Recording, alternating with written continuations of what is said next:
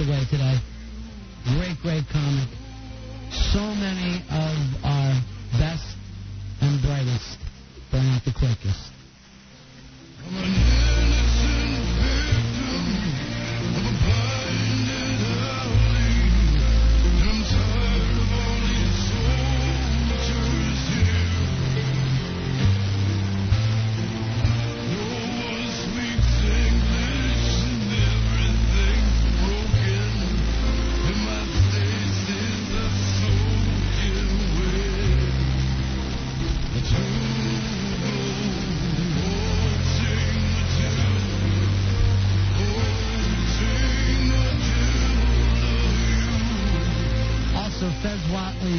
Birthday today.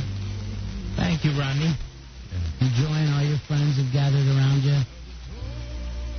Yeah, this is them, isn't it?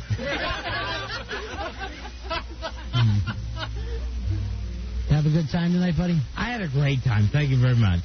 Despite all the sadness of the day? You know, it's Tershivo Day, and I just know I'm going to, try to enjoy my birthday March 31st. Yeah. You know, down the road, and some legislation is going to be passed through Congress, and it's going to be known as Tershivo Day. Of course, Mitch Hedberg. Who? Mitch Hedberg passes away today. Seems like you're chasing. Seems like you're in a race to get there first. It's the 150th anniversary of the death of Emily Bronte, too. God rest her soul. Yeah, after 150 years, we were able to, deal with it. This Hedberg thing caught us a little more by surprise. Said the 195-year-old Bobo. Hi, buddy. I honestly think Hedberg is going to be one of those people, like what happened with Bill Hicks, where people become more and more aware of him, even as the years pass. Never bring the music down on me without me telling you to, Giant Brian. I know if it's Giant Talk, you have every right to do that. But here, you want to watch the host. Gotcha. Just why we're here. Okay. So, but I really do. I think that, that there's some legacy here for a Hedberg. So, everybody's here tonight. Somebody wanted to say happy birthday to you. Say, surprise guest. You're my first, my last, my everything, Fezzie. It's Mikey D. I can't get enough of your love. Mikey D, what are you up to? Hello?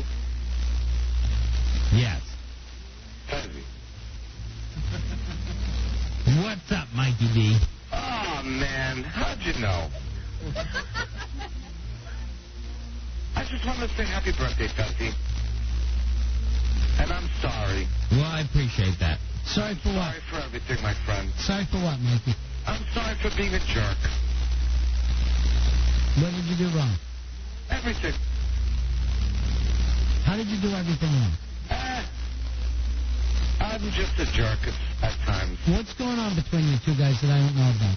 All I know is this has been going on for just about a month now. About a month. You're absolutely right, Fezzie. You're absolutely right. And you know what, man? I'm really sorry. I love you. I love you, and I wish you a very, very happy birthday. Just so everyone knows, I'll admit this. I forgot Mikey D's birthday. When was it? Early March. March 6th. I told him that off the air. Would he let me off the hook? No. No, not whatsoever. And now, as this month progressed, I have been through, personally, professionally, through the worst month of my life. Really? A rough month for you. Where it's been absolutely insane. I had to sit there and watch and get a call every day that my grandmother was passing away. Mm-hmm. And you know what, Fezzie? She held... No, you let me talk. I'm sorry. Please, I'm sorry. She held on through every day this month.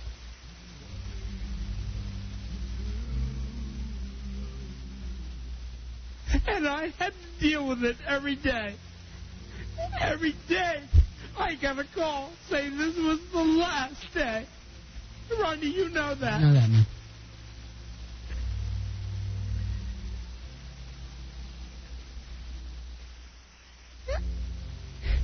And I wasn't allowed to deal with that. No. I had to worry about someone else's birthday. I had to worry about thinking about other people. And besides the things that are going on with me and Ronnie, which... Keep those quiet.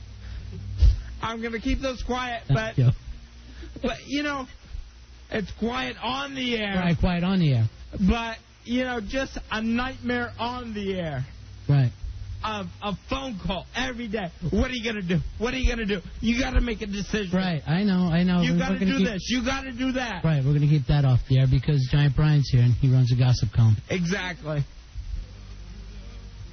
And it's been going on for a month now. Mm-hmm. Where, you know, it's like me and Ronnie are like, yeah, there's things we want to do.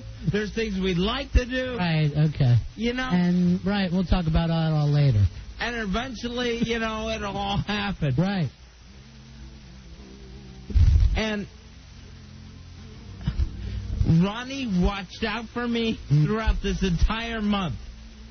I can't ask for a best friend, a better friend that watched out for me and said, you know, I understand this is going on. Well, this is going on, and you know what? You take care of what you got to take care of. And Mikey, I swear to you in heaven, you never cut me slack once during this month. That has probably been the worst month of my life. You never cut me slack once. Okay, Fez, why don't we do this? Because a lot of this, I know you've had a lot of stress. And this has been the worst month of my life. I know, buddy. And somehow, through some irony of God, through some joke that he finds funny, that the Supreme Being finds funny, my birthday ends up at the end of this month that I have had the most brutal time of. I'm supposed to sit here and take, you know, and drink and have a great time. Mm-hmm. And, you know, act like nothing's happened whatsoever. I know, buddy. I have been brutalized through this month, and you never, ever got me 1 ounce of slack. Not once did you ever say, hey, I'm here for you. It was always, hey, I'm here for me. Okay. Also, Fezzie. And this was... Go ahead, Ronnie. I just want you to know that no matter what, a lot of this is because you're drinking and you have had a hard month. And I just want you to... It's been the most brutal month of my life. I know it has, buddy. And no one knows what I've been through. I know, pal. I know that, buddy. Other than you, no one knows what I've been through. I know, pal. And I have sat in here every night that I could. I know. I came back here Tuesday night and made every joke possible, talked about my grandmother as a candy dish, just so I could get through this. I know, pal. And I haven't been cut one bit of slack from this guy. Come on. Come here. I know. Forget that. That's okay. I'm sorry, Fezzie. I should have known better. Great job. I'm sorry. I have done everything I could Why don't to you do this job and get through my life. Okay, so... And it's just not working together. I know it's not, but it's going to. And everybody's sorry about your grandmother, and some people don't even know how much she meant to you. And, you know, and it's like, I'm sure there are people who are like, hey, what the hell? She was 99. Right. No big deal. Like it was, you know, like it's like you gotta expect it. You gotta, you know. And you know what? We didn't expect it. I know, buddy.